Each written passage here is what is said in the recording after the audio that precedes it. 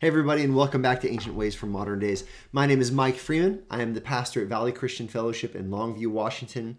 And I'm so happy you're with me today because today we are going to look at another result of the gospel of Jesus in the life of a believer. You know, yesterday we saw the result of a believer has a joy that no one can steal from them because of Jesus and his death and resurrection.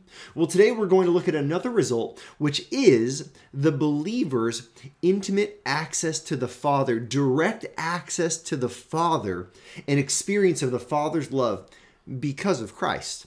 Let me show you what I mean. We're in John chapter 16 still, looking at verses 23 to begin, 23 through 28. And here's what Jesus says. He says, "In that day you will ask nothing of me. Truly, truly, I say to you, whatever you ask of the Father in my name, he will give to you."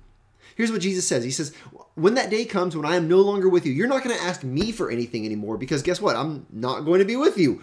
But you can ask the Father in my name, and he will give it to you. Verse 24, until now you have asked nothing in my name. You haven't been going to the Father in my name. You've been coming to me. Now ask and you will receive, that your joy may be full. He says, I have said these things to you in figures of speech. The hour is coming when I will no longer speak to you in figures of speech, but will tell you plainly about the Father. In that day you will ask in my name. And I do not say to you that I will ask the Father on your behalf. No. Verse 27, for the Father himself loves you because you have loved me and have believed that I came from God. I came from the Father and have come into the world, and now I am leaving the world and going to the Father. So here's what he says. He says, you can ask anything in my name. You now have direct access to the Father. Now, what the key here is asking in Jesus' name. This does not mean you give your laundry list of all the materialistic things that you would like. Lord, I want a new car, and my refrigerator's going out, and my dishwasher's broken. Lord, maybe for some of you younger people, I want this new video game, or these Pokemon cards, or Lord, you know what? I want to be the best baseball player in my league, and I want to be the one that always gets a hit, and I want to be the best pitcher. I want to strike out every batter I face.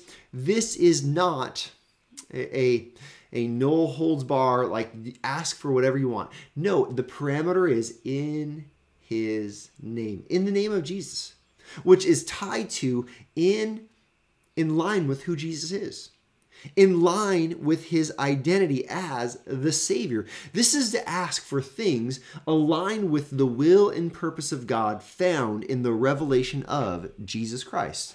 This is what it means to ask in his name. And so Jesus says, listen, to the disciples, it's not that you have to come through me anymore, but now you go to the Father and you go to him in my name. And listen, he loves you.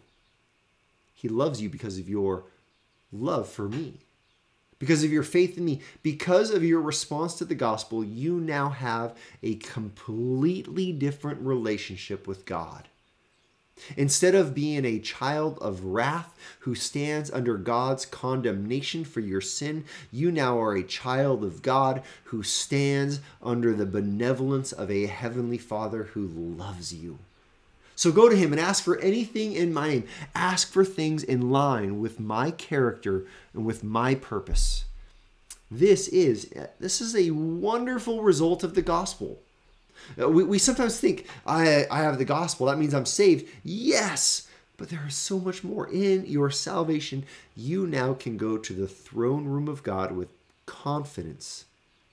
And you can boldly go before God the Father, and you can expect to receive mercy and help in time of need. This is the ancient way for our modern day. It's to recognize the gift of the gospel that keeps giving. You now can go directly to the Father in prayer. So how about this?